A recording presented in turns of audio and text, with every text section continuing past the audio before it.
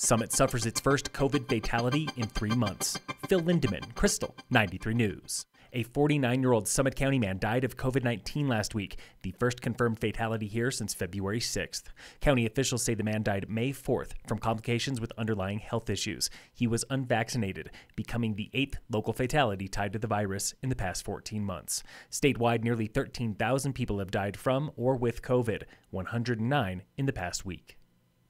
A cool start to May is protecting our weak snowpack, and that's got local rivers running low. In Summit, 10 Mile Creek, Blue River, and Snake River are flowing at less than half strength today, as low as 76% below average on the Snake. In Eagle County, the Gore Creek and Eagle River are also down by half or more. The Colorado at Dotsero is flowing 73% below average.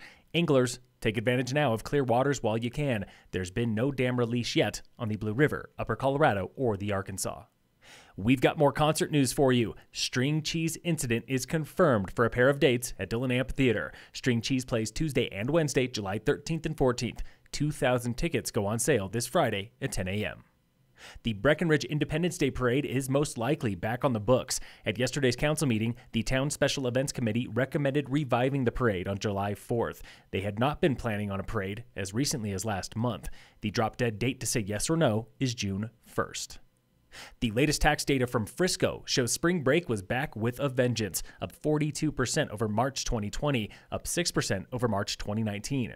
Frisco is feeling good enough about tax revenue to add more than $2.8 million to this year's budget. $1.6 million goes to 16 delayed expenses, like $575,000 for park improvements and a new snowcat, and $600,000 for a police department renovation.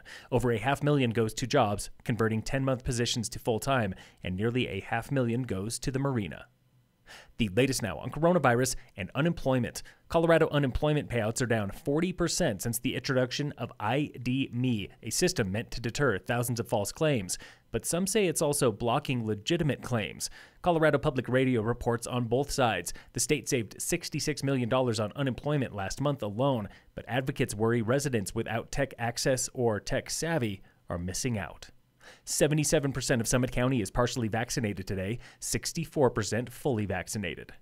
In sports, the Nuggets beat the Hornets 117-112 last night. The Rockies lost to the Padres 8-1. Today, the Rockies have a doubleheader with the Padres starting in about 1 hour at 1:10. The Avalanche play the Kings at 7.